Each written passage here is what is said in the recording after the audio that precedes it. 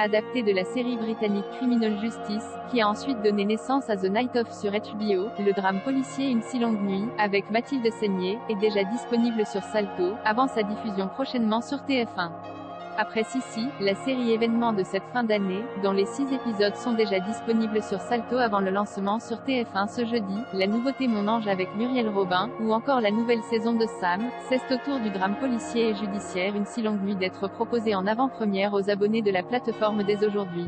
Attendu dans le courant du premier semestre 2022 sur TF1, Une si longue nuit, emmenée par Mathilde Seigner, n'est autre que l'adaptation française de la série britannique Criminal Justice, qui a déjà eu droit à un remake aux États-Unis en 2016 sur HBO sous le titre The Night Of, avec John Turturro et Riz Ahmed dans les rôles principaux.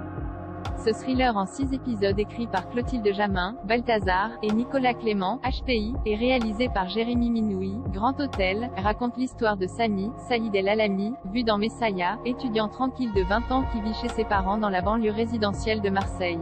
Un soir, il emprunte le taxi de son père et rencontre la mystérieuse Gloria, avec laquelle il passe une nuit magique. Mais lorsqu'il se réveille, Gloria est morte, sauvagement assassinée. Sami est arrêté sur les lieux du meurtre. Et pour Jeff, Jean-Pierre Daroussin, le flic en charge de l'enquête, il est le coupable idéal. Heureusement, la route de Sami croise celle d'Isabelle, Mathilde Seigner, avocate pénaliste fantasque et désabusée qui accepte de le défendre. Elle devient sa seule chance de s'en sortir.